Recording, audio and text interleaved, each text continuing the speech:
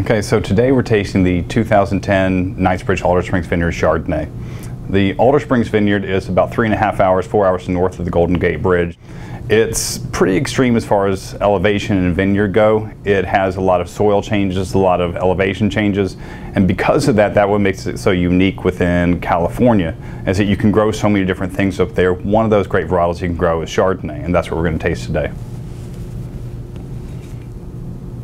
So right on the nose, you get more of the stone fruits, the citrus sort of elements in this wine. It's very bright, it's very clean. The winemaking on this wine is the same that we use on all of our Chardonnays, which is fairly simple. Whole cluster press straight to barrel. I don't like to inoculate for primary fermentation nor for malolactic. And then ideally the wine will always go to bottle unfiltered, unfined, and that's just the best way to sort of capture that pure fruit expression. The oak we use on this wine is all French. It's a combination usually of two different coopers, Francois Frere being the primary one and then Ramon being the secondary one.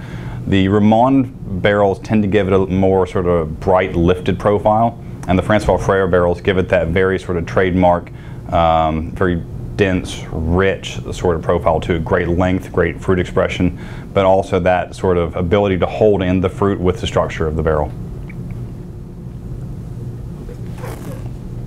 That's just delicious.